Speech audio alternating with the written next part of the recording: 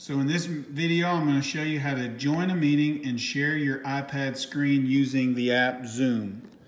So the first thing you're going to do is tap on Zoom, and then you're going to tap on Join a Meeting, and then you're going to put in the code for the meeting, and the meeting organizer will tell you the code. So I'm putting in this individual code now, but the meeting organizer could have a different code. So now you're in the meeting and you got to choose your type of audio. In this case, I'm going to choose cancel, but if you want to be able to hear the person, you can dial in or call using the sound on the iPad. All right, and so now I want to share my screen.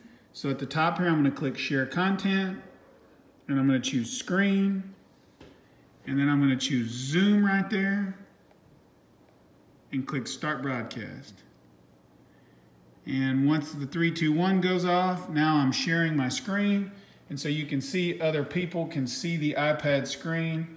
And so when I click Home, now they see what's on my iPad screen. So as I scroll to the right, you can see it changes on the laptop as well. Scroll to the right, it changes on the laptop as well. There's a bit of a lag. Scroll to the right, I can see it. Scroll to the right, you can see it.